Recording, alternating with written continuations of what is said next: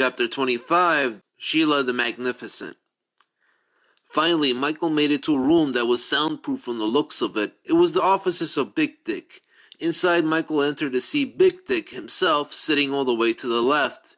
He was feeding his Doberman slabs of raw meat, and next to Dick was a TV, and a fancily designed, broke-looking high chair buttoned up for the Duke of Earl. Then Michael noticed that Betamax was on the screen. And before he could whip his head around to seek out Max in person, TV Beta smiled and then spoke. "Michael, how are you doing there, old chum?" And now it looked like Elvis had finally left the building. Michael twitched once and then allowed himself to take in the shit he was seeing. As Michael glazed at the TV and frowned in disbelief, Betamax glazed back and winked a bit.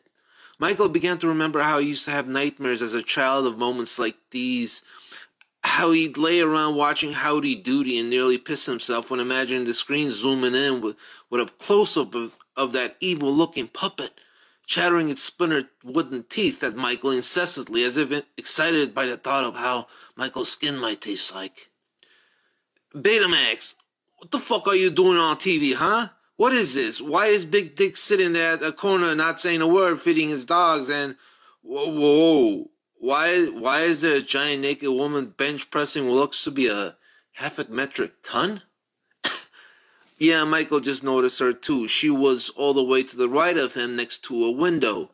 Outside, a neon sign was shining in the color of pink orgasm onto the glistening bulk of her Herculean body, as she heaved what looked like two walruses attached to a stick, and every time she heaved, her bulk would then blow up like balloons, making Michael skittish of the thought of seeing them burst.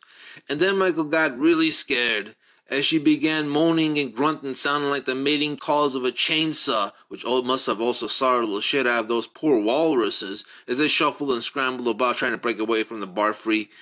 And as she climaxed, she bellowed out one last everlasting moan that shattered a sound barrier and had the 80s gods running for their cigarettes.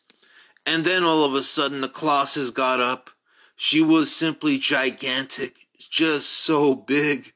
She dwarfed everything in the room and then some, looking like she could make every muscle-bound maniac male at that joint her bitch. About that moment, Michael felt like he was probably never been more terrified in his entire life. And what terrified him the most was how cute she was, at least in the face. Oh no, she even has a perfect diamond window. No, I don't want that. Michael, talk to me. Michael, don't worry about Sheila over there. She is such a sweetheart of a girl once you get to know her.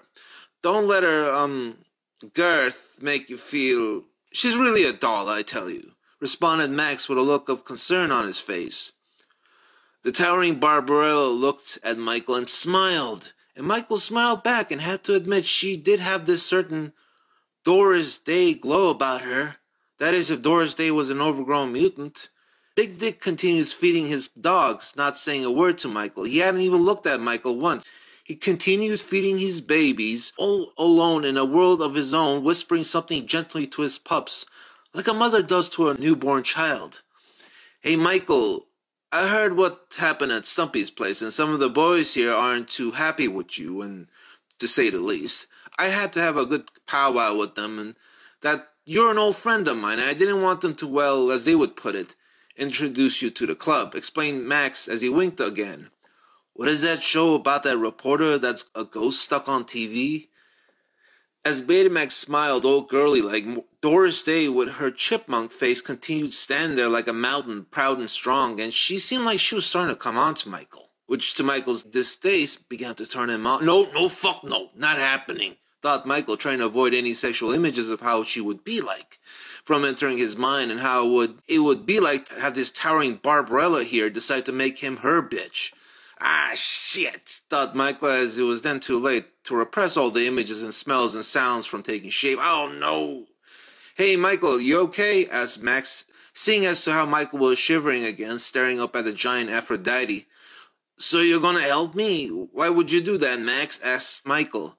"I told you, you've always been a good friend to me. Such a Greek tragedy. What happened that night when Mary's building had caught on fire?